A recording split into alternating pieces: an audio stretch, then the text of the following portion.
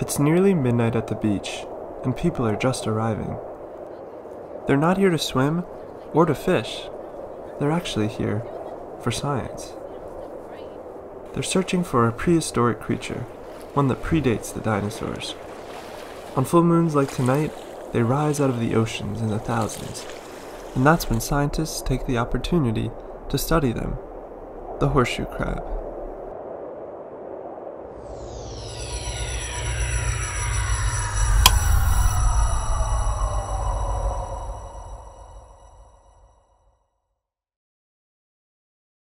To understand the story behind why these citizen scientists are here, we have to go back, way back.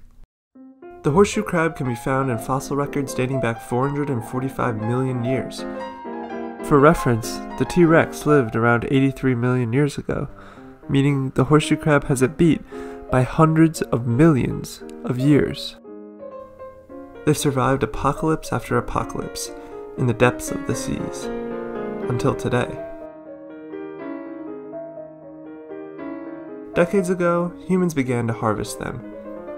We piled them up in the thousands for bait and for food, but also for something very valuable: their blood. If you've ever had a vaccine, you've likely been helped by their blood. A certain protein in horseshoe crab blood, called Limulus amebocyte lysate, or LAL, is very valuable in testing medical equipment.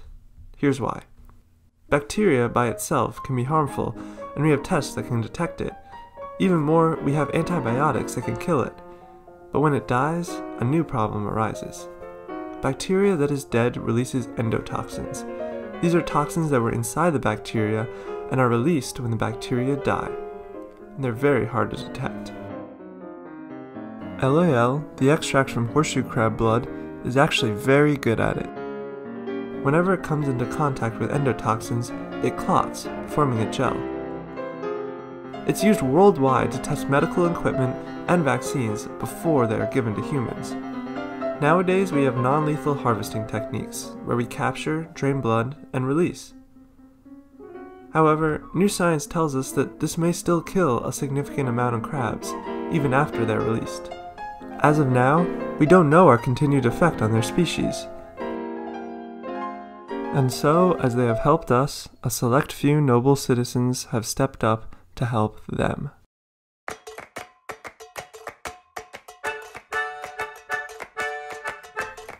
Under the light of their headlamps, they wade into the water, waiting for horseshoe crabs to wash up. When they do, they are plucked out of the water and put on the beach.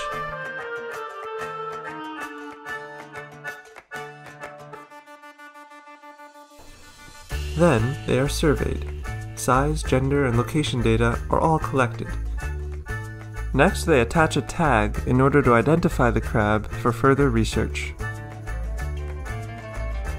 This program generates valuable data that can help environmental officials know when, where, and how to help horseshoe crab populations. The best part is, it's carried out by average citizens and open to the public. Anyone young, old, or regardless of knowledge or training can help.